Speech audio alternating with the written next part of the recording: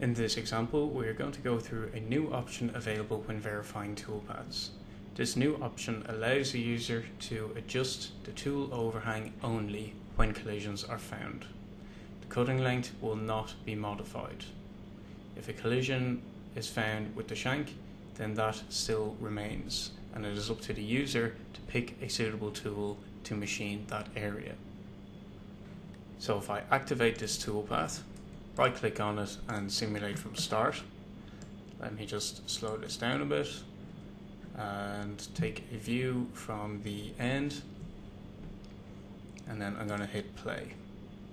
So straight away we can see as the tool is dropping down to these bottom corner regions. Let me just back it up a little bit, and we can see that both the shank and the holder are colliding with the model. So I'm going to run a verification to output the safe and unsafe moves.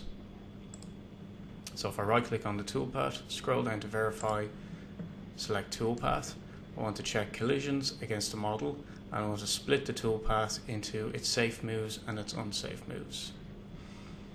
So when a collision is found, I want to adjust the tool, and now I have the option to adjust the overhang only.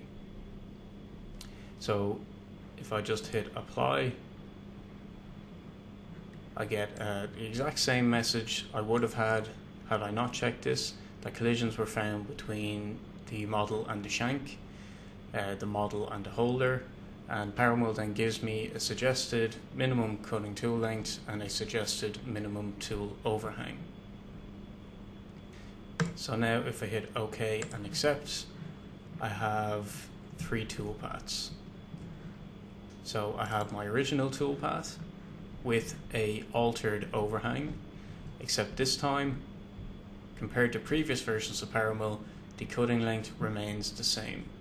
So before, when PowerMILL would output a safe toolpath with an altered tool geometry, as in it changes the cutting tool length, now it's going to output an unsafe toolpath, however it still changes the tool overhang. So this tells me that I need to pick a completely new tool.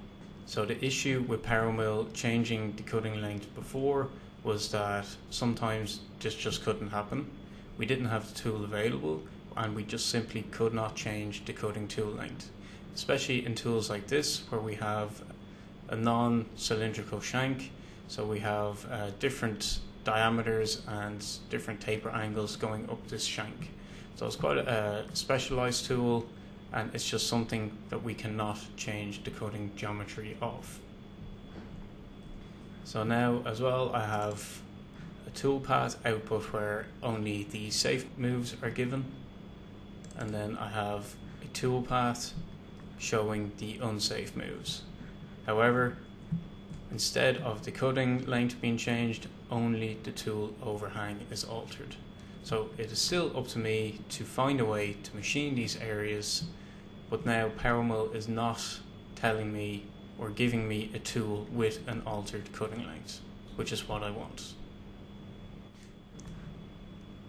This option is just a minor change to the verification page, but it has been requested by quite a lot of users, and especially through the online PowerMILL forum.